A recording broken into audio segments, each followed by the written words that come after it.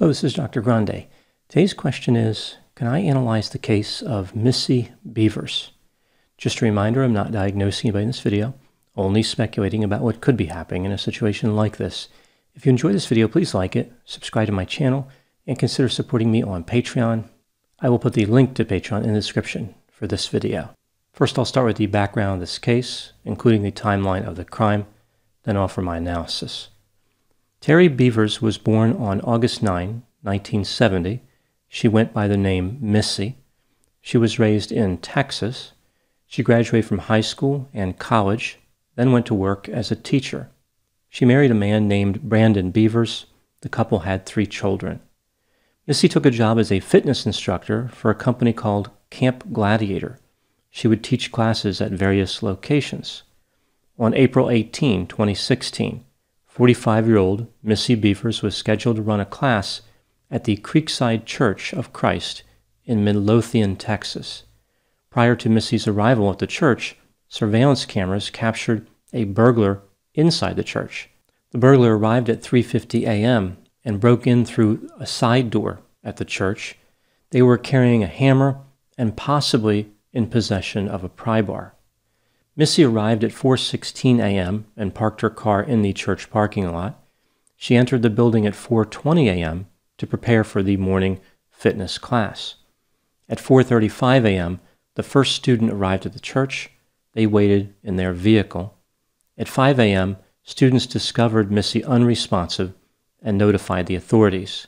The fire department arrived in 7 minutes. The police arrived in 10 minutes. Missy had a head injury and multiple puncture wounds to her chest.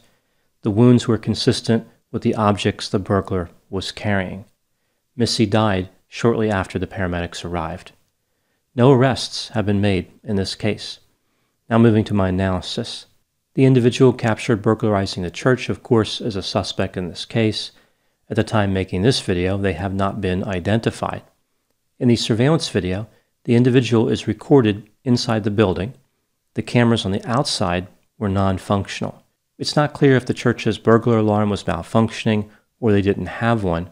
It appears unusual that there be cameras both inside and outside the building, but not a burglar alarm. As far as I can tell, the police were notified by the students who arrived that morning and not by any type of automated system at the church. They responded when Missy's students called them. So the burglar was in there walking around and no signals were being sent. They were being recorded, but that was it. The suspect can be seen walking around swinging a hammer. They were opening doors and breaking through doors.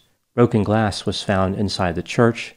This is one of the ways the police figured out where the burglar had been, other than them being captured on a camera. The burglar made entry into several different rooms. The individual is somewhere between 5'2" and 5'7".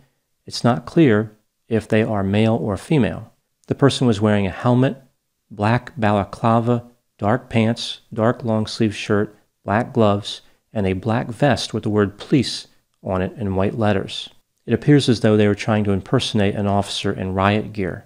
The police determined that the gear was not authentic. It probably didn't come from a police department. More likely it was some type of Halloween costume. The burglar had a distinctive gait.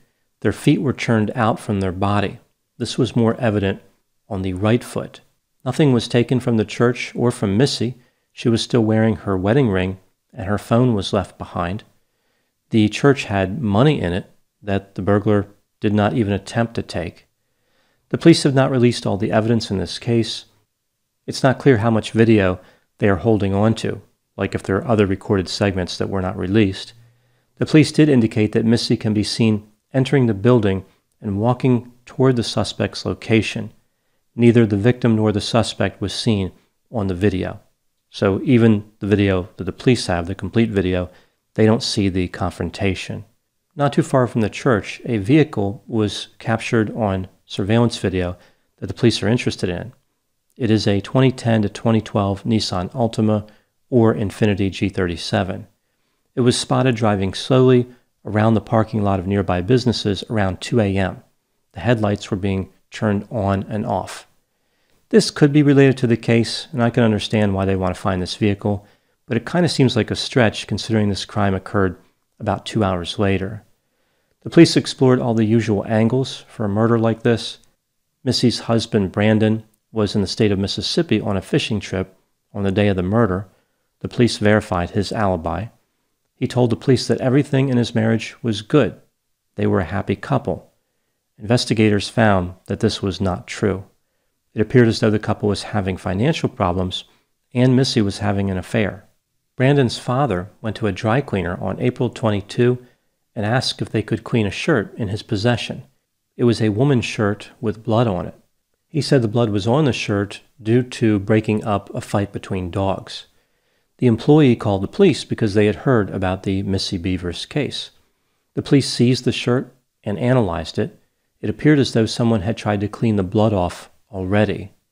As it turns out, the blood was from a dog, and Brandon's sister corroborated her father's story. When the police were talking to Brandon's father, his name was Randy, the media was there recording Randy walking in the police station. People noticed that he walked in a similar way as the person featured in the surveillance video. As it turns out, Brandon's father, Randy, also had an alibi that involved being out of state. He was in California. So the police ruled out Brandon and Randy.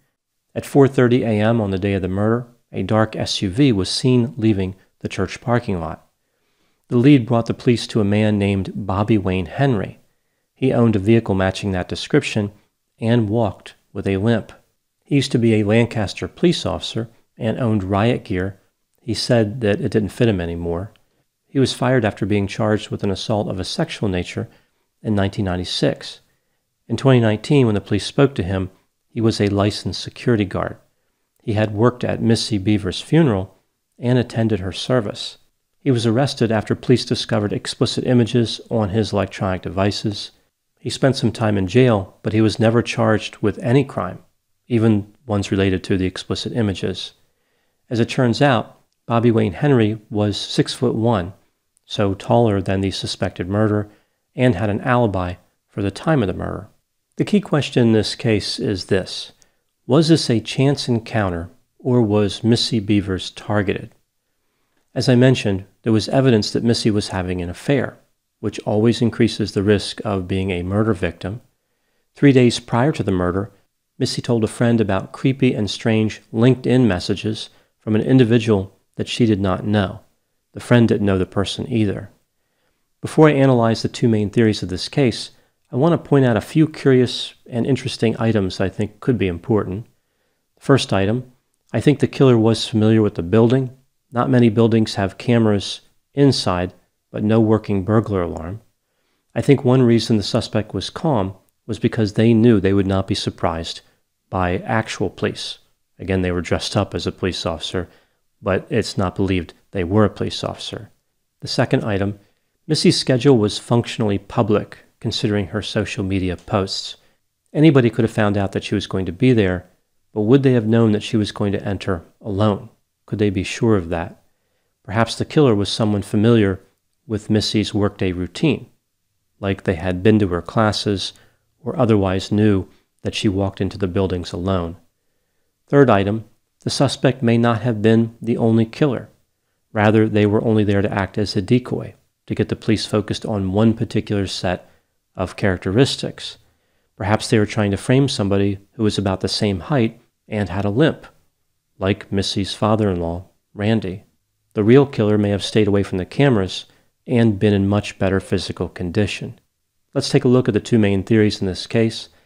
The first theory is that Missy was targeted. There's quite a bit of evidence to support this theory. The suspect did not appear to be acting with any sense of urgency. They were kind of walking around, looking in rooms and breaking doors, not exerting a lot of energy, almost like they were just waiting around. They didn't steal anything from the church or from Missy.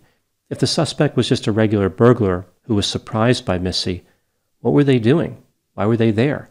Why didn't they start stealing things in the time they had? If the suspect was a youthful offender, like a kid just acting impulsively, why were they walking with a limp? Certainly a young person could have sustained an injury or otherwise had a limp, but statistically that's unlikely. The purpose behind the person's behavior could be interpreted as a suspect looking for the room that Missy was going to be in, trying to set up a lying in wait situation. So they wanted to surprise her. They wanted to get the advantage and catch her just as she was walking into the room. The individual could have masked their identity without the ridiculous discount riot gear costume. It's like their inspiration was The Exorcist meets Paul Blart Mall Cop. They may have specifically wanted to appear that way, not just the apparel selection, but the gait, almost like they were trying to set up Missy's father-in-law, as I mentioned. What are the chances that an individual wearing an unusual costume would just happen to arrive at the church right before Missy, kill only her, and commit no other serious crimes, and then leave? If Missy was not targeted, why didn't the suspect flee? Certainly, they would have heard Missy entering the building, or at least walking down the hallway toward them. Not many burglars would be willing to upgrade from burglary to murder. If Missy cornered them, they could have threatened her with the hammer, they could have conducted a non-lethal attack, or simply walked away. They also could have pretended to be a police officer. So they could have said that they were the police, they were there checking something out, and just walked away, and they would not have been pursued. Missy would not have thought to tackle them or something. The police outfit could have served another purpose. It may have been to counter Missy's physical advantage, like to prevent her from running away, like maybe the person was wearing it to gain her compliance. Now moving to the second theory. This theory says that this was a burglary gone bad. Missy surprised the burglar, and the individual killed her. So really, Missy was in the wrong place at the wrong time. There is some evidence that supports this theory. The suspect doesn't appear to be excited or nervous. Their demeanor is very calm. One would think that they would be a little more anxious about an upcoming homicide. They don't seem to be acting goal-oriented, more like they are just wandering around, although this could be used to support the first theory as well. The choice of murder weapon is unusual. Killing somebody with a hammer is difficult, even when attacking by surprise. Missy was physically fit. If this was a planned homicide, wouldn't the killer have wanted to use a ranged weapon or a more lethal weapon? Other than the infidelity, there's no real motive for anyone to kill Missy. It seems unusual to target her for this homicide. Anybody who would have benefited financially from her death was ruled out as a suspect. Weighing everything, what do I think happened here? I think that theory number 1, Missy was targeted, is slightly more likely than theory number 2, this was a random attack. I would go something like a 60% probability with theory number 1 and a 40% with theory number 2. What about the question regarding the sex of the suspect? Weighing all the evidence, like how the suspect was walking, what they look like, the shape of their body, their height, here's what I think. If Missy was targeted, I think the suspect was a woman, perhaps trying to get revenge due to Missy's infidelity. If this was a random attack, then I think it was a man. It's much more likely that the perpetrator of this type of burglary would be male. Therefore, I think it is slightly more likely the suspect was a woman, because I think theory number 1 was more likely. What lessons can we learn in this case? First lesson, Missy Bevers left her gun in her car. She had a license to carry it. She could have brought it with her. A firearm doesn't do much good if it's not available to the person when they need it. Second lesson, when walking in a dark building early in the morning, it's not a good idea to go in alone. Missy could have waited until the first students arrived. They probably would have been happy to walk in with her. Third lesson, it's amazing how much energy in the investigation is focused on the sex of the suspect and their gait. Whether the suspect intended to or not, they were able to set the narrative of the investigation. It makes me wonder why more criminals don't throw the police off the trail by introducing extra evidence into a case. Probably because many crimes are not well planned or planned at all, but it's frightening how easy the suspect was able to do this. If in reality they do not have a limp, they're probably never going to be arrested. Their sex is unknown, their true height is unknown, their body shape is unknown, their face was never seen. I think this is a case that leaves us with two ideas. Either this is a master criminal who planned this murder carefully, like they were on some type of perfect murder mission, or this is a very lucky burglar who managed to escape after committing an unplanned homicide. It's puzzling that a crime where the suspect is captured on video has never been solved. Those are my thoughts in the case of Missy Bevers. Please put any opinions and thoughts in the comment section. They always generate an interesting dialogue. I hope that you found my analysis more compelling than Paul Blart Mall Cop. Thanks for watching.